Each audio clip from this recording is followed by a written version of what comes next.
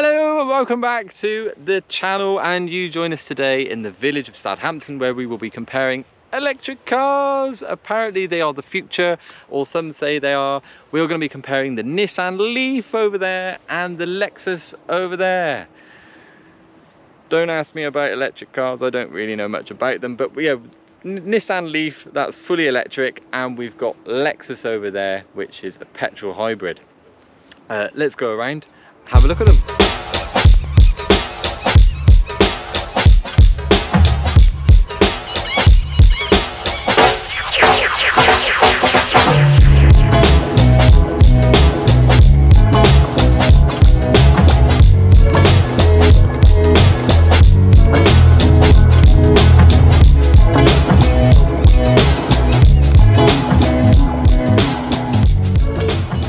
So, typical British weather, it's now raining. However, that's not going to stop us because we're going to talk about the Lexus, one of James's cars that he owns. It's the petrol hybrid, and yeah, let's talk about how that compares with the Nissan. So,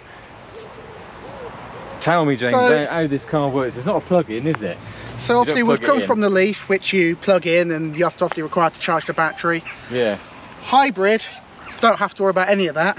So it's another option. So if Leaf isn't for you and you want something with greater range, or you've got the range anxiety, you do a lot of miles every day, or you just want the reassurance of having an engine, hybrid might be better for you.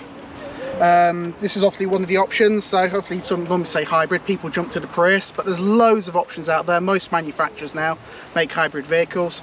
This one being the Lexus GS450H, which is the 3.5 litre V6 version with the electric motors. I'm glad you can remember that, because I couldn't remember those details. Yeah, couldn't remember them. Obviously, a key difference for this is it's got the engine and it's also got electric motors and batteries as well. So you can't drive solely on electric on this. It doesn't have the range that the Leaf has. It hasn't got the big batteries, but the electric motor and the batteries there are to assist the engine. So they assist in power delivery. They recharge in a similar style of regenerative braking. This is your daily, isn't it? Yeah, so I use this as my daily vehicle. Yeah. And considering, obviously, it's quite a big engine, it's a 3.5 V6. I do get over 40 miles per gallon out of it. I can get sort of 40 to 45 out of it. That's on premium fuel. So considering, all things considering, you do still get really good economy out of it. There is actually a clip in one of our previous videos. I put the link up there somewhere, and that is where we went to Black Mountain Pass in Wales, and that I managed to sit in here with James as we sort of crawled up to the top of Black Mountain Pass behind Ben's Freelander 2, so you can have a look at the interior and how that works in there. But we're sort of talking about practicality of these things. One of the things that you don't have to have is a cable. Nope, you don't need to plug it in. You don't need to plug it in. So you get the pros of the electric vehicle and the pros of your general normal engine, sort of petrol, diesel engines. You can get diesel hybrids. Lexus don't make them, but I know other manufacturers, I think Volvo make diesel hybrids. Other options as well are you can go in between. So you could get a plug-in hybrid electric vehicle. So that gives you best of both worlds. So if you want the extended range of having the engine and that benefit and that range anxiety, you can obviously you've got your engine. You've got your electric vehicle, which is great for your local stuff or shorter distances. If you want that sort of in between, you could get a plug-in hybrid electric vehicle. So you'll have less range than the normal electric.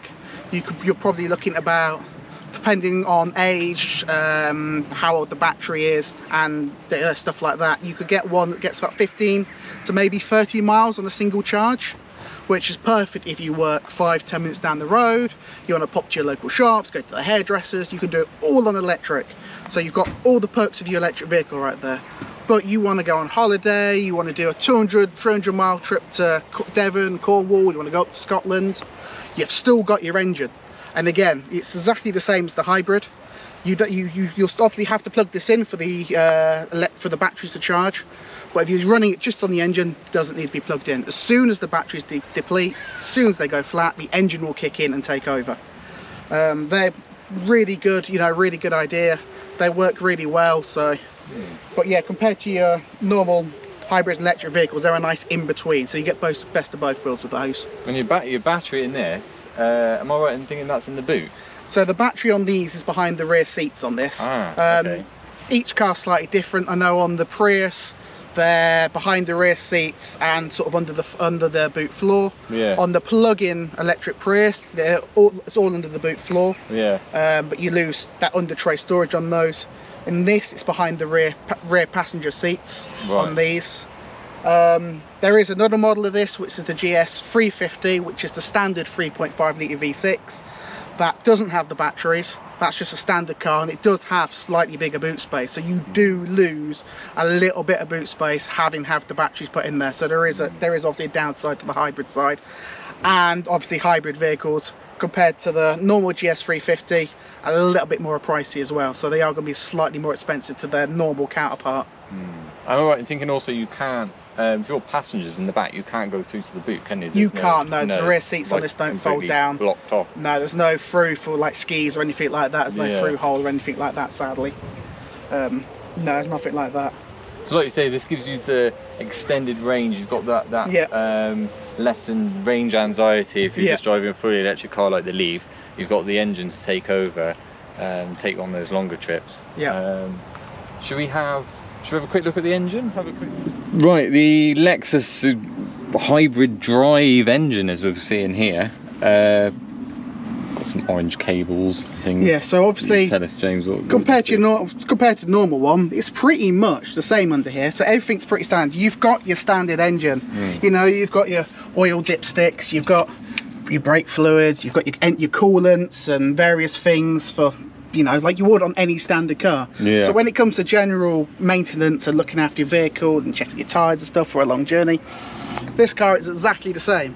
But what we have got is this little doofy over here. That's all your hybrid stuff. So you've got on these, again, different manufacturers do different things, but on the Lexus or on Toyota and Lexus, they use something called an eCVT, which is an electronic continuous variable transmission. Which is... It's a tongue twister, that. I won't go into the full science and talk about it. There are loads of videos on YouTube if you really want to get into it. A lot of it goes a little bit over my head, but it's all to do with planetary gears and fancy stuff.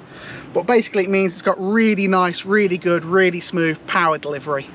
One of the things I love about hybrid vehicles and electric vehicles is the fact that their delivery for power is extremely smooth, really smooth, and it's instant torque. You put your foot down in this and you feel it, you know about it. You know, it gives you a nice little bit of a kick. Gives you a boost, doesn't it? It's just instant power, isn't it? It is, yeah. Cool. I think 0 to 60 on this specific one is 5 to 6 seconds. I think it's just shy of 6 seconds, around 5.7, give or take. Yeah. That's off the top of my head. So it is instant torque, it's instant power, and if you're on a slower road, you want to get past the truck, you want to get past the tractor, which is in the way, you put your foot down on this and it's there, it's instant and it's gone, you're past it. Yeah, instant power delivery, that's one of my favourite things about them. They are very good, very smooth running cars, and they're very good maintenance on these. They are? Yeah. The life on these, I mean, we've had, I've had a few Toyotas. We've had between me and my father. My father's just recently sold his Toyota Prius. Now I know a lot of people give them a lot of hate. Granted, they are a little bit plasticky and maybe not the comfiest of cars, the nicest cars to look at, but they're extremely reliable. You can see why a lot of companies use them, especially taxi firms who do miles and miles and miles every year. His sold recently with just shy of 500,000 miles, so it nearly hit that 500,000 mile mark. So yeah, that's done 400,000 miles, so that's done a lot of mileage, and when we sold it, still going absolutely strong, not a thing wrong with it. I had a generation 2 Toyota that done 250,000 when I sold it. So they do last, and they last a very long time, Toyota and Lexus, so I do highly recommend them. They are really good cars. How many miles have you done in this? So this is done just over 100,000 this has, so it's probably coming up to about 110,000 this one. So this one hasn't done a massive amount, but bear in mind this one is, I want to say, late 2012, 2013. Obviously got the private plate on it that it come with, so it won't tell you, but it's around sort of late 2012 I think it is. And the question that's probably going to be on everybody's minds, have you had to replace the battery? No. It so hasn't had to replace the battery. So original battery in this. Okay, so and I've got no issues with it. No problems with the original battery. It still charges and depletes as it should do. Yeah. Yeah. Like I say, you can drive on the battery, but so it still charges, depletes as it should do. Yeah. So like I say, it's not designed for driving on the electric battery for any more than a few miles. So any more than a mile really. So, EV mode. There is an EV mode. It does let you drive the vehicle solely in electric vehicle mode. The only thing different to this than the plug-in and the normal electric vehicle is its own design. It'll go max a mile if you're lucky, probably half a mile. It's more for if you want to move the car around the car park, or you want to move it off the drive onto the road. It's just for little things like that. So you can start the car up without using the engine, without firing the engine up, if you just want to move it somewhere. But that's EV mode.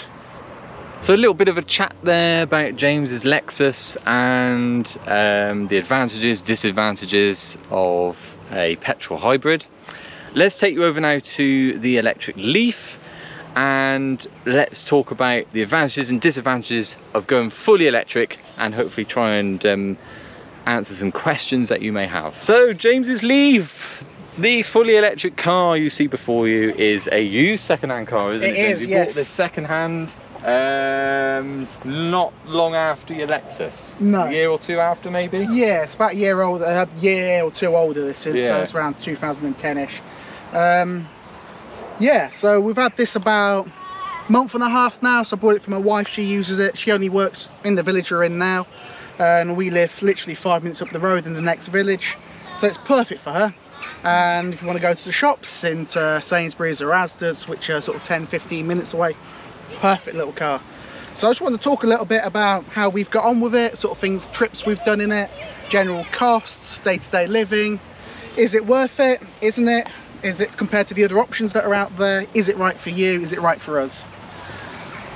The Leaf, like I say, we've had it about a month and a half.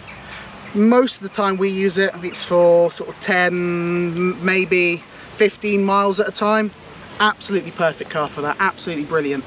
You get out in the morning, literally be plugged in there, pull it out, ready to go. Don't even have to visit a petrol station. It's always charged, always ready to go.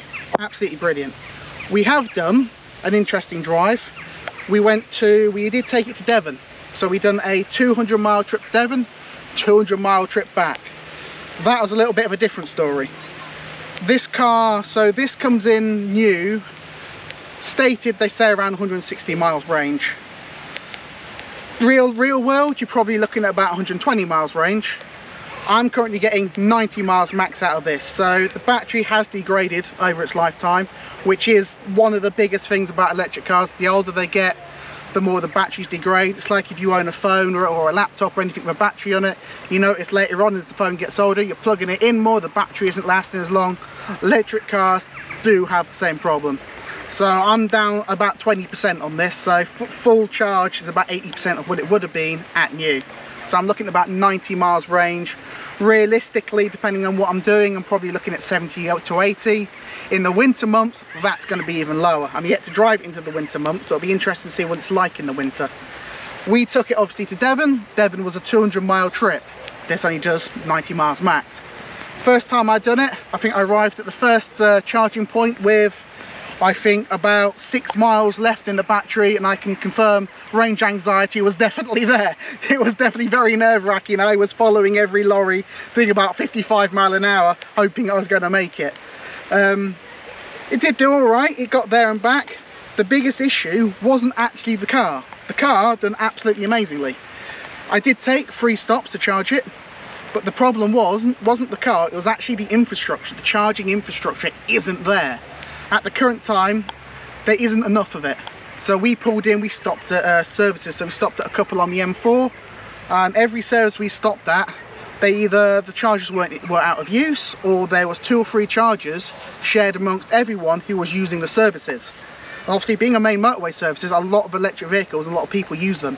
So that was the biggest issue. So it turned a 3.5-hour journey into about a 7-hour journey, 6-7 hour journey. It made a massive difference. Because this also quite expensive. It was, yeah. So it'd take, this is a 30 kilowatt hour battery. So this, of this model, of its age, that's the larger battery. This is the 30 kilowatt hour. On a fast charge, I can charge it pretty quickly in about half hour, 40 minutes. The problem was you're waiting for an active charger to come free. So you'll pull up and then you'll have to wait for somebody else to finish, and there might be a queue, so you could end up spending an hour or two at a charging point. And then once you're hooked up, if there's two vehicles hooked onto the same charger, that's then split, the power's then split across two vehicles, halving, or doubling shall I say, the charging time of the vehicle. Also cost comes into it then. So charging this at home for me, so I'm on a specialist electric vehicle tariff, which means between the hours of 12:30 and 4:30 in the morning, I'm paying about 9 pence an hour per kilowatt. At the chargers, you're looking at about 70 to 80 pence an hour per kilowatt. So overall, when I was charging this on the public chargers, it was actually costing me roughly the same it would as if I took the Lexus. It's probably only a little bit cheaper than taking a Lexus, but it took twice as long to get there. So lessons learned, next time I think I'll be taking the Lexus for that, which we've obviously discussed that, you know, the priorities of having that additional engine was so much nicer. So yeah, so it's obviously it's got its perks, but yeah, the long drive, it wasn't for us in this, sadly.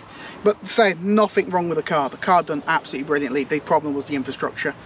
And obviously every time you stop, you got to get yourself a drink, you get yourself a coffee or a hot chocolate, you pop in for a burger or something. So that adds up, and then eventually you've ended up actually spending more than you have a petrol vehicle, because you've got your electric chargers, which was charging me about, I was probably spending about 11-12 pounds charging this each time, where at home on 9 pence per kilowatt, a full 30 watt charge, you're probably looking at about £2-3 pounds. A full charge, 90 miles at about £3, which is really good, really good. So that's where it really comes into its own, is that really nice cheap drive, where obviously, so if you double that, 90, say if you look at say 400 miles, you're probably looking at about 400 to 500 miles, you're probably looking at about £6 pounds, say about £10. So let's just say £10 to do about 500 miles, where 400 to 500 miles on that, you're looking at about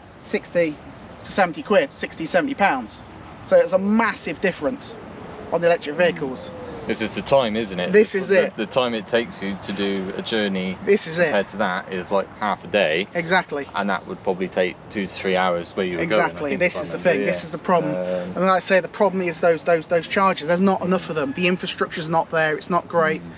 And there was one occasion as well, wasn't there, when you said because James was having to charge at multiple we wound stopped 3 or 4 times. Yeah. Didn't the battery go start? So it did start to warm up. It did start to get a bit warm because we were constantly fast charging it. It did start to get a bit warm. Yeah. It did start to enter a bit of a sort of the overheating zone on the battery.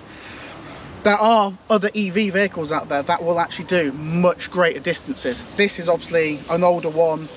Older battery, obviously the battery's degraded slightly, so it's not getting as much range. So there are obviously other electric vehicles out there. I can't comment for them, I've never driven one, but I know there are ones out there that claim to do 200-300 miles. Obviously that will obviously make a big difference. That'll be a much greater improvement. So if you've got electric vehicles that will do that sort of range, then brilliant. The only problem is a lot of the higher mile, or the vehicles that will do those higher miles, are a little bit more newer. They're a little bit more expensive. I mean, I got this one second hand, and for its age, it's about as good as you're going to get, but I still paid about £6,000 for this vehicle. The next size up with the bigger batteries, you're looking at about £10,000. So they are still quite pricey, and they're pricey for the range you get. So the issue is, if you're going to be doing those longer ranges, those longer journeys, don't think it's quite there yet. It's quite ready, if that makes sense. Yeah. I think it's not necessarily the car's fault, but the fact that the infrastructure needs improving and the price of electric vehicles needs to come down, which is obviously it's newer technology, so the technology is still obviously coming down, or getting cheaper. I know Toyota are currently in the process of designing a whole new battery system, which they've claimed is about 700-900 miles, not sure if it's kilometers or miles, but either way, obviously that's a huge jump when that comes out. That won't be coming out though, the state, for another well, probably about 2025, 2027.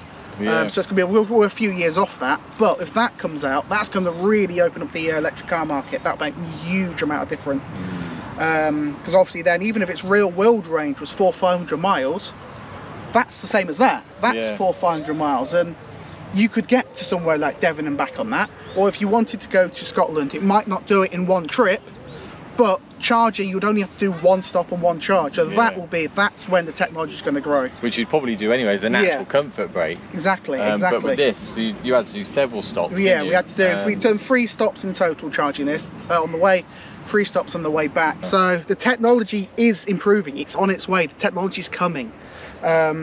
So if you're thinking about getting an electric car but you're really not sure about that range anxiety, maybe a hybrid or a plug-in may be your way to go, and then wait for the technology to come that we get greater range. I was chatting to someone who's had an electric vehicle for quite some time. They had a one of these, but a van. It was a Nissan van electric vehicle, and they were telling me when they used to plug in, just going back a few years ago now, the infrastructure was much worse then. So the infrastructure has improved, the charging has improved, it is getting better. It just needs to get a bit more better. But you compare these to Tesla though, so when we charged up, we might have 2, but you look at the Tesla had sort of about 12 charging points. And they can still use, I think they can use the CCS charging style, so I think they can share our chargers with us. And there is talks of Tesla opening up their charging network so other EVs can use it. They have a lot more chargers, and obviously they have the better range and the technology's there. But it's like James said, it's got to get better. It's got to get better, isn't it? It's got to get cheaper. That's the other thing. It's got to get cheaper. Toyota obviously developed this battery, so the impression I get when the battery's released, it's going to go into the hybrid vehicles. And then once they've got it refined, they're going to then solely pull it into electric vehicles. So I think the future of for example, the Prius, I think its future is to eventually become a purely electric vehicle. But obviously when that comes out, you're probably still going to be looking at about a £50,000 car. So again, that price needs to come down. So realistically, it could be another 10, 15, maybe 20 years before the technology and EV vehicles become much more cheaper and available to the masses, without going down the financing route. But I say there are used ones out there. You've got this, which I paid, like I say, around about 6,000 for, which is perfect for day-to-day driving to work. Yeah, and going to the shops. This is it. For all that, this car is absolutely brilliant. Like I say, at £3 to fully charge this thing, you know, that's so much cheaper than your normal car, like something like that, which is obviously getting like 30 miles per gallon. Yeah, I'm not sure how that got there. There was a Lexus there. I'm not sure how that got there. But yeah, it's a big change, isn't it? It's something we're going through as a generation now. We're having to experience these. And sort of embrace the future. We're having to embrace. We're having to go from the dinosaur over there to this electric gizmo now, and it's hard, but we're trying to change. Batteries, I don't know whether we covered it. The battery in this, have you had to replace it? So no, this has got the original battery. But like I said, we are down 20%. So it's so a full charge is 80% of what it would have been as a fully charged, well, as a brand new vehicle with its new battery. The battery, so it degrades with the age of the vehicle, with the amount of miles the vehicle's doing. Also, if it's constantly being rapid charged, is it being constantly left at full charge? There are a lot of factors that come into play. I know a lot of new manufacturers now, they give you the option to be able to set charging limits. So what a lot of them are saying is you charge up to 80% unless you're going to do unless you wanted the extra miles. So if you're using it day to day, charge up to about 80%. If you're going to be using the vehicle for a really long drive, then you can put up to 100%. They don't like being left at 100% all the time. That does seem to increase the speed at which the batteries do degrade. And you don't rent the battery off this, do you? No, so we own the battery, so this comes with the battery already owned. But I know a lot of manufacturers, what they're doing now. Take for example the Renault Zoe. That's done on a leasing system. So when you purchase the vehicle, you have an option. So you can either purchase the vehicle and the battery as a whole unit like you would any other car, or you could purchase the vehicle and then lease the battery. So you'll buy the vehicle but then pay an additional monthly subscription to have the battery. That's then on a lease system. I'm not sure what happens at the end of that lease. I don't know if there's any way you can extend a lease for a new battery. I would say that's not something I've looked into, because we own our battery. Thankfully we own the battery for this vehicle. But obviously the problem is when the battery does finally go, you then got to think, is it worth the cost of the battery over the worth of the car? There are, I've done research on these, and there are ones on there on sort of eBay, Auto Trader, which are going quite cheap, but then you look at them and you go, well, hang on, that's only got a maximum of about 40 miles, which is perfect if you're only going to the shops, perfect. But we want just a little bit more of a reassurance. I like to know that I've got a reserve in the battery, so I like to know I've got this. If I'm doing a 50-mile journey, I like to know I've got an extra 20 miles in there if I have to divert, or there's a problem at the charging station. I don't want to get to a charging station and have 5 miles left and turn up and go, oh no, they're not working or they're out of use, because then you're scarpered. You can't just go down to the garage and get a jerry can and top it up. No. Often it's a bit harder on these, and the battery runs flat. It's a bit more serious. Recovery job. It's more of a recovery job. You're going to have to get someone out, and that is one of the biggest downsides. You run out of juice, you're going to know about it. There's no going to get a you can't get a jerry can full of electricity and try and pour it in. Or long extension, you can. There's only so far they go. Okay, let's have a look underneath the bonnet, because they are different to your conventional combustion engine car over there. So let's have a look under the bonnet and go through that, and then we'll show you the life of the electric car, so plugging it in, etc, etc. Engine, well, it's not the engine, is it? No. It's an electric motor in here. Yeah, it's obviously something a little bit different to what you're probably normally used to looking at. So, well, you can see the floor. I was going to say, where is it? There's space. So you've literally got, it's basically just a big electric motor. So you've got all your electronics on top, then you've got your electric motor underneath, which will go to, I'm guessing, a fixed gearbox. So just be a single speed sort of gearbox, which will just take the power from the motor into the wheels or into the drivetrain. That's pretty much as simple as that on these. There's not much to it. You haven't got your dipsticks and all that stuff to worry about. It's really basic, isn't it? That's a screen wash, is that? Or what is that? Or some sort of coolant? Screen wash is there, so I think that's just the coolant. So obviously the electric motor still requires coolant. So you've got coolant there, screen wash, and brake fluid, and that's it. Yeah, everything else on it is electronically done. And a tiny little 12-volt battery. Well, yeah, because obviously the 12 volt's not required to turn the engine over on this, so if you have a bigger 12 volt, I mean, the one in the Land Rovers is quite big because it's turning over a big engine. Yeah, it's a massive This engine. just turns the computer on. You get in there, you press the button, all that does is turn the computer on, and then that tells the rest of the car what to do. The main battery on this will then turn, obviously, the electric motor.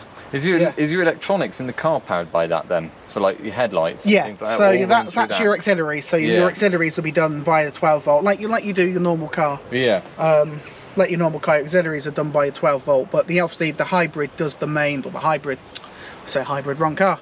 The electric battery obviously does the main driving bit of it. Of course, another thing I haven't got in here is an air filter. Nope. I haven't got an air filter, there's none of that in here. None of that, no. I take it you probably have a pollen filter. Yeah, because it's still got your standard sort of climate control and all that. Pollen bits. But like I say, it's very basic, but it's easy to look after, easy enough to maintain.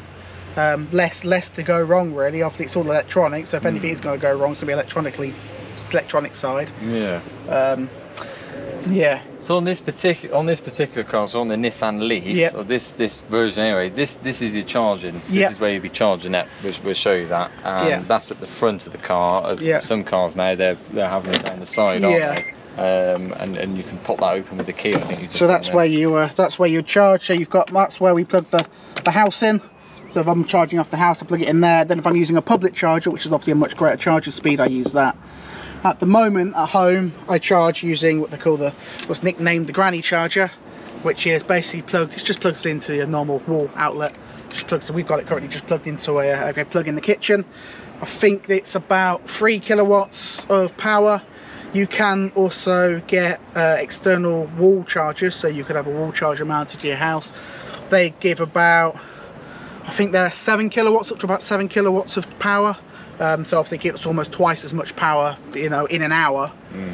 So obviously it charges your car much quicker. Us not doing many miles on this, and obviously being the smaller battery, we've just stuck with the slow charger. It's all we need. Tops it up more than enough overnight. It's more than fast enough for what we need it to do. And that's just a 3-pin plug. That's just a 3-pin plug. Just plugs into a normal plug, easy enough. And then you've got that, which is obviously much higher rated. That's a and faster I think one. on this, I think the higher rated, I want to say, is 50 kilowatt hours. It will take, which is obviously much faster than 3 or even 7. So hence why it does charge very quick. But yeah, it's in there, nice and simple. Pop it away, which is great because if I get home, I pull up on my drive.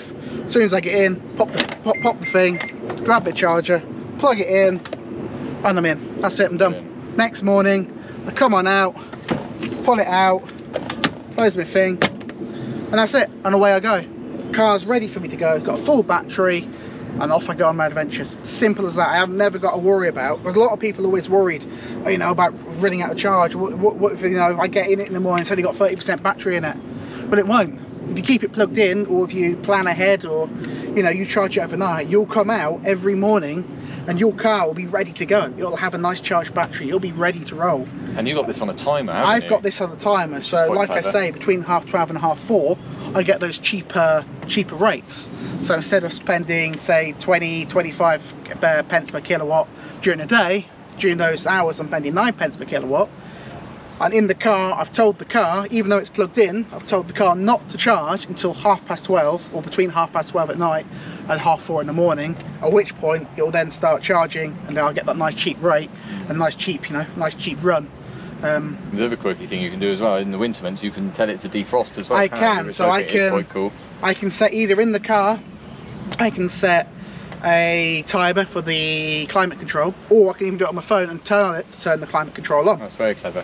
On the newer models, you have even more control over that by setting the temperatures. I think on some vehicles you can tell them to do all sorts. I know on Tesla you can pretty much do everything on the vehicle.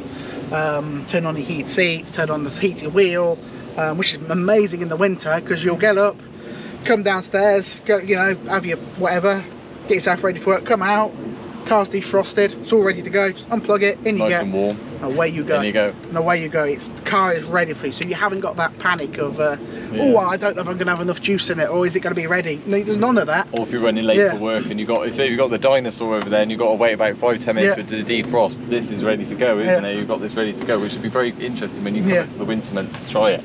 Other comments I see as well on electric vehicles, obviously they do get a lot of hate. You see a lot of hate for these. And another comment you see quite often is traffic jams. You're sat on a busy road, or you're sat in heavy traffic, and everybody else is sat there with their engine running, and you're sat there, as what people say, your electric motor running. So that means you're sat there wasting all your electricity, and you're going to run out of battery. Well, no, because when you're stationary, it's not using any power to move the vehicle. So you're not using any power. The only thing that's going to be using power is your auxiliaries. So it will be using a very, very, very small amount of that battery. So even sat in standing still traffic, you're not using the battery, so you're not losing any range. So it's not a massive, you know, bad thing sitting in traffic. Whereas something, you know, your big guzzlers, they're going to be sat there with your engine running, burning away your fuel, you know, idling away. This isn't. You're not going to lose any range sitting in traffic. That isn't going to be a big issue. A lot of people panic because I think, you know, we're going to be stuck in traffic and we're going to be using all that power. You're not. You're not. You know, it doesn't need it. You only use the battery when it's required to turn the motor over. And if the wheels aren't spinning, the motor's not spinning, no power coming from the battery. So therefore, you're not going to run out of battery. Something else with this I've noticed as well, having done obviously a trip to Devon, there's a lot of motorways, is you do find, again, can't comment for other electric vehicles, but on this you do find it does use it quite quickly on the motorways. So I stuck to around 65 miles per hour to try and get a nice, not use the battery too much. Around 70, I mean, it will do happily cruise at motorway speed with no issue whatsoever. But obviously it does use the battery a little bit quicker. It does, you know, it does get through it a little bit more. On the back road, so climbing the hills in Devon, going up and down and up and down, you know, riding the roller coaster of Devon, done amazingly. If anything, I actually gained range. My range actually improved. So riding the hills in Devon, actually, it was actually really good. Not so bad. Well, what's interesting is because you're going up and you're using that battery. Yeah. But you're going back down the other side, the motor now becomes a generator. It's a good generator. So it puts all that power, going back down that hill, all that power goes back into the battery. Back in. So you're making it back again. So it actually done really well on the hills. It really impressed me. Really, really impressed me. Yeah. Yeah, it really impressed me. But like I say, the only issue was the public. But like I say, with the public chargers though, I did find that using, so we used on the way up, we used all the motorway chargers. But I did find using the smaller places, so stopping at like a fast food restaurant or a supermarket, which still have the, you know, the 50, 75 kilowatt chargers, the high-speed chargers, they weren't as busy and they were better maintained and they worked. So I found those actually a much better use. So if you are planning on doing a longer journey, look at stopping at places like that. Instead of using the motorway services, which are really busy, think ahead and think, oh, look at the fast food ones. There are really good apps as well. You've got, I think, the Zap Map, I think, might be one of them, or something along those lines. So really good apps out there which help you plan your routes around electric vehicles as well, around your chargers and things like that. So you can, and it also shows, because they're all linked up by the network, which ones are in use. People can put comments on them, whether they're working or not. So I do recommend using those and doing a little bit of planning before you do a long journey. You do have to think about it a little bit more instead of just getting in and going. You do have to think, well, where am I going to stop? Where am I going to charge? What charging cables or what types can I use there? So things like that. You do have to sort of plan it a little bit better. But like I say, they are really good cars, and a lot of people as well think they're quite slow. I mean, this isn't by any means the quickest of electric vehicles, but 0 to sort of say 30, 40 miles an hour, you put your foot down in this and it does give you a good shove. It does go. Already, isn't it? You're up to speed. From about sort of above that speed, then it does start to bleed off a little bit. The power starts to bleed off. It's not as quick, but it's still there if you want to overtake again, like a tractor or a truck, or you're overtaking something on the motorway. You put your foot down, it is there, it will do it. It will pull. So they're not by any means slow cars, because they're torquey. Everything's instant. You haven't got to wait for your engine to spool up to its maximum rev range. It's instant torque. It's instantly there. A lot like how the Lexus works as well with that CVT. It's instant power and instant go. Brilliant. No oil changes as well, is there? It's just not on this. No. Electric motor. It's just you know. There's nothing there. I think on some electric vehicles, me and Ben were just discussing about this a moment ago about Tesla. I think they have oil filters and stuff for the oil system for the electric motors, but the motors on those require an oil change. Again, I don't own a Tesla, so I couldn't really comment on that. But I do think Teslas do require them.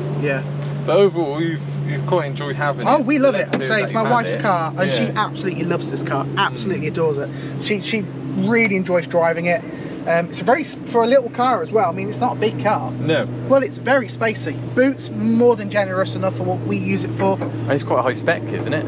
So this is. It is. So yeah, this is the top. This is the top model or top range sort of within this model. It's got a few little extras. Heated wheel, heated seats, things like that. Little things. It's got 360-degree camera, so there's camera under there. You've got a camera under the wing mirror, so when you're in it and you're reversing, you've got full camera coverage around the vehicle. The other thing about these is they're easy to drive. Very light, very easy to drive, very easy to just get in and go. Such nice cars to drive, and quite a nice, easy little drive. Honestly, can't fault the driving in one of these. They are very good driving. You know, driving. I mean, we went out to go and get, air in the car. I must admit, we didn't think, electric vehicle didn't even cross our mind. We were looking at CT200s, so Lexus. We were looking at Toyota Yaris, so the 1.8 hybrids that you see in the Prius. And we were at a dealership, and the dealer turned around and said to us, oh, we've got a Leaf. Would you want to have a go in the Leaf? So it was a newer version than this, but he said, would you like to have a go? And I thought, oh, I've never driven one before. Yeah, we'll have a go, why not? Well, she absolutely loved it. She fell in love with this Leaf immediately. We both did. It was such a nice car to drive. The power was there, the delivery, the comfort. It was comfy, it was responsive, and it was easy. Really easy to just get in and go. Really easy. Then we fell in love with it, and we thought, well, I'm going to do some more research. Unfortunately, the one we were looking at was outside of our range, our budget, sort of our price. So we ended up settling for the slightly older model, but I can't fault it. like I say, it's done brilliant. Even on the 200-mile drive to Devon, it done superb. Yeah. It's just let down by the infrastructure that's out there was what let it down, not the car. The car done absolutely perfect. And I can't fault the vehicle.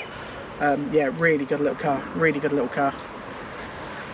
Right, we're gonna take you on a little trip. We're gonna go to a charging station in the village. Or just outside the village, I think, or next village on. Yeah, we're just going to the next village, yeah. Yeah, and just show you the process of what you have to do when you own one of these electric cars, and yeah, follow us there.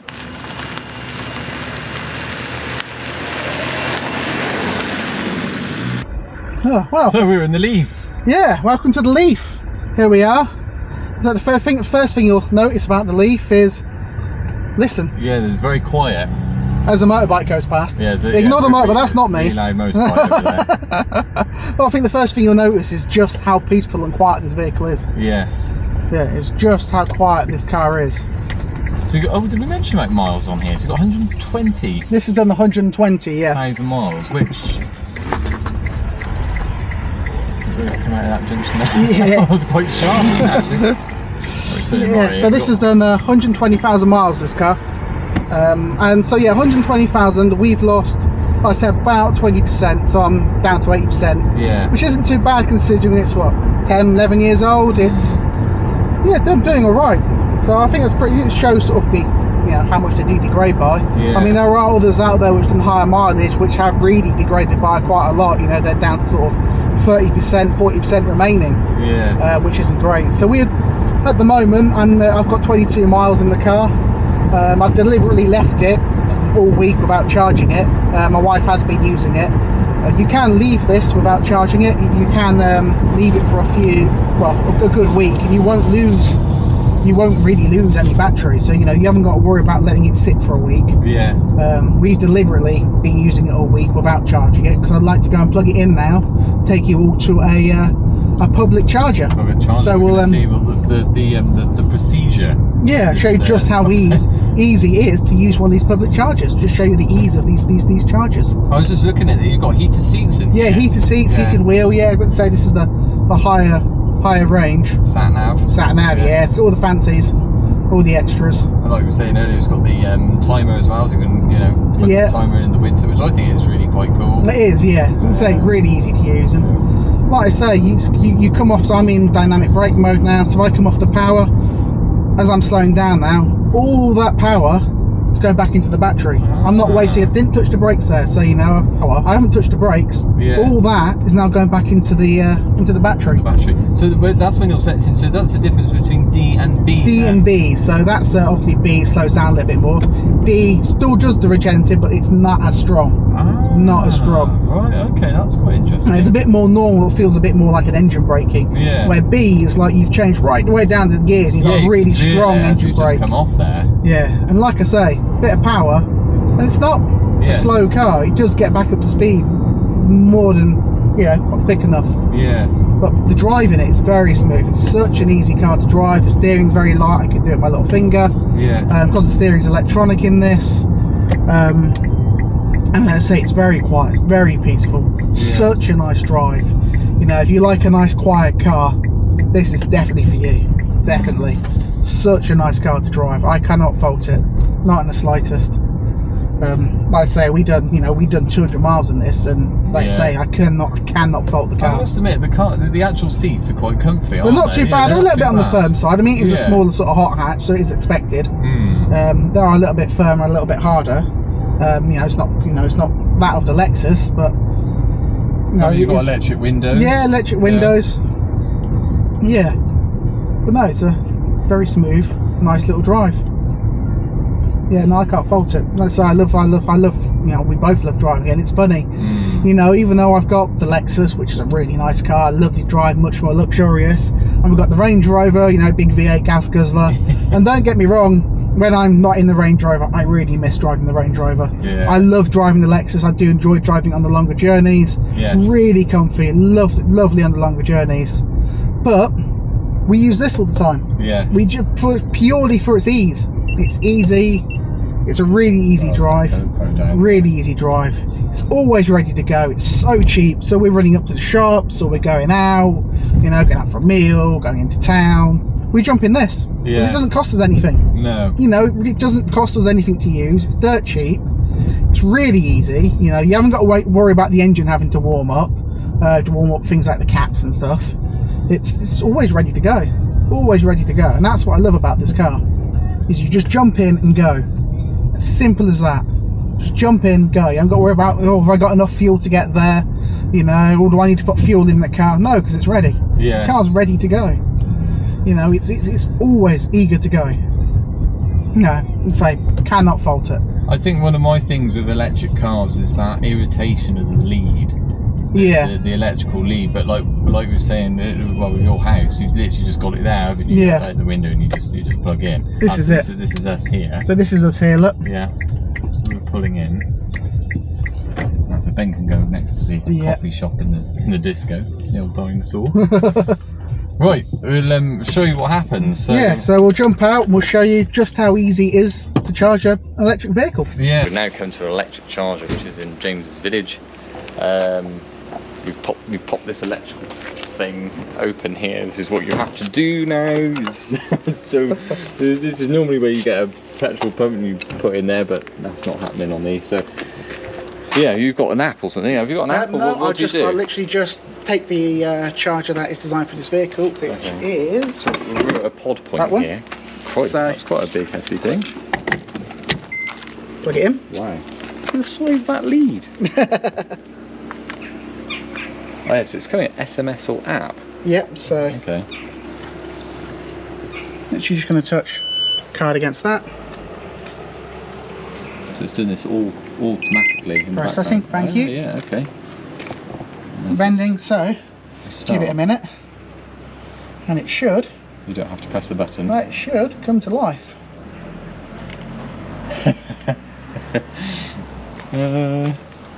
Super.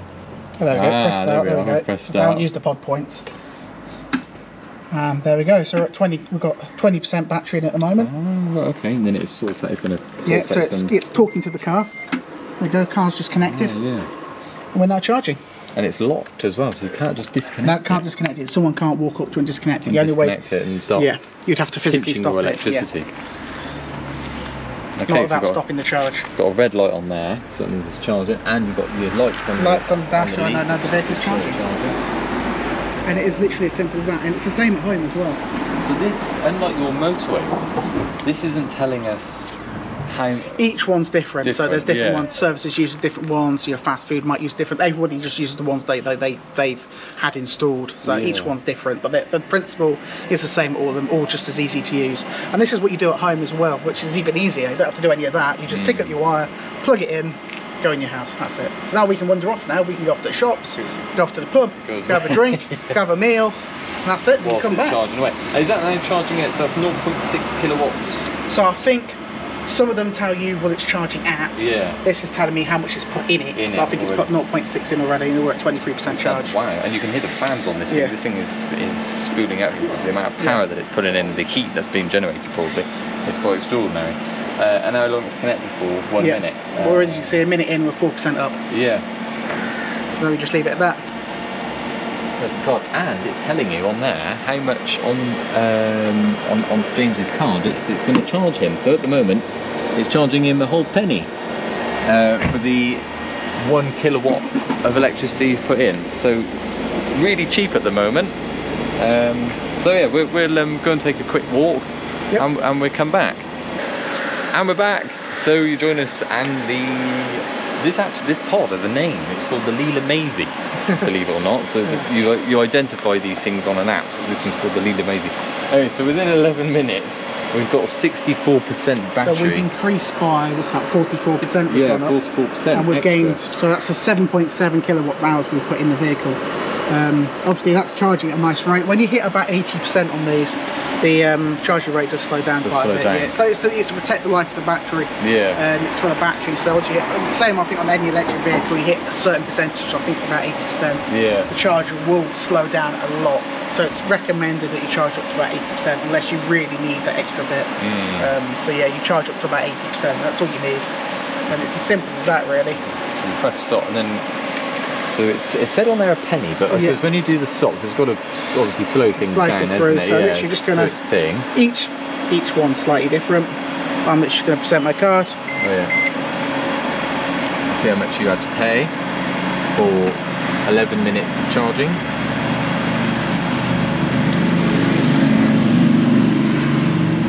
£6.46. £6.46, and that gave me 47%. So you can see the difference there. So that's cost me £6.46, which is double what I'd probably pay at home for a full 0 to 100% charge.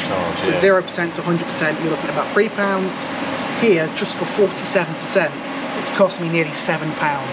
So it shows you that these really aren't worth it. If you're doing a longer journey, you're not really actually saving that much, because that's probably giving me about an extra, well, about 35 to 40 miles. Yeah, I mean, it's giving us 47%, so you're probably looking at about 40 miles of that, about 35 40 miles out of that. Yeah. At £6, which is not great, really. So again, the infrastructure, public charging, you're not really saving much, are you, really? It's a tad expensive. It is. I mean, it's obviously it's there, so it's good. You know, it's useful having it. So you disconnect your hairdryer. That's it. Plug that back in, and that's ready for the next person to come along and plug in. So I guess that's where we are now. This is going to be potentially our future. There's a lot more people having electric cars now. I hope you found this video interesting. Yeah, there we are.